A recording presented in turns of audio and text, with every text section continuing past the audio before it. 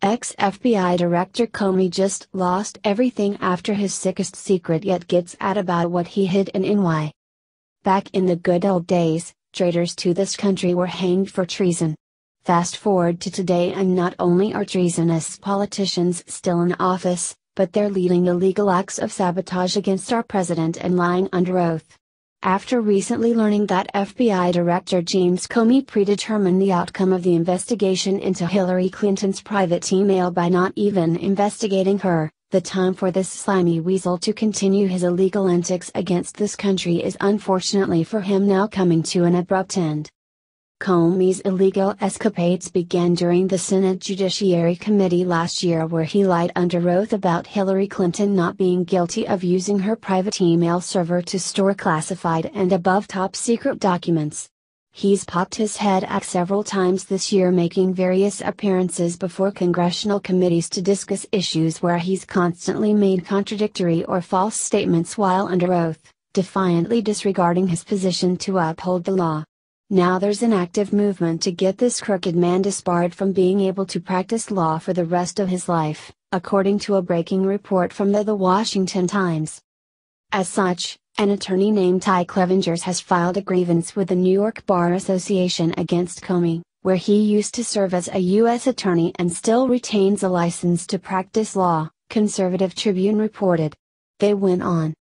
The heart of the issue outlined in Clevingers' grievance is the fact that Comey testified during a September 2016 hearing that he had not predetermined the outcome of the investigation into former Secretary of State Hillary Clinton's private email server prior to his announcement that there'd be no criminal charges in July 2016. That assertion has since been proven false by the revelation that Comey had prepared draft statements exonerating Clinton of wrongdoing several months prior to interviewing her or more than a dozen others associated with the scandal. This rather important discrepancy was discovered by the Senate Judiciary Committee as they looked into Comey's handling of the Clinton investigation and subsequent termination by President Donald Trump, and was noted in an August 2017 letter sent by Committee Chair Senator Chuck Grassley to FBI Director Christopher Wray seeking confirmation, which, while heavily redacted, was nevertheless recently produced. Insofar as Mr. Comey gave materially false testimony to Congress, it appears that he violated Rules 1.0w, 3.3a, 1, and 8.4 of the New York Rules of Professional Conduct, wrote Clevenger in his grievance letter to the bar's Departmental Disciplinary Committee. Clevenger's letter also sought to renew prior grievances he had filed against former Attorney General Loretta Lynch regarding the potential pressure and interference she exerted on Comey over the investigation and alleged destruction of evidence in the case, such as laptops possessed by Clinton associates.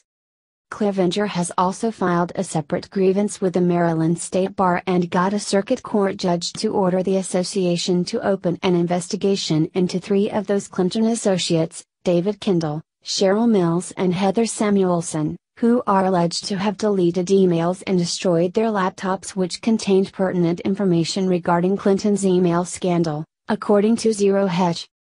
Comey isn't the only crooked politician in hot water right now. His master and puppeteer Hillary Clinton is at the center of her own little scandal this week after the FBI finally confirmed that she worked a scheme with the Russians to transfer 20% of our country's uranium to Vladimir Putin's companies in the United States in exchange for a hefty donation to her Clinton Foundation to the tune of $145 million.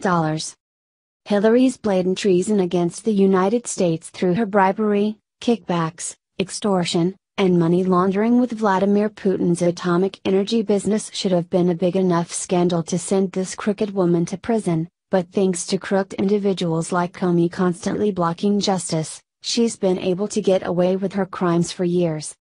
How epic would it be for Comey to not only lose his position with the FBI, but be prevented from practicing law for the remainder of his life? It will be interesting to see if Comey does wind up being disbarred, or if Hillary Clinton will swoop in and kill someone or pull some strings to save his career.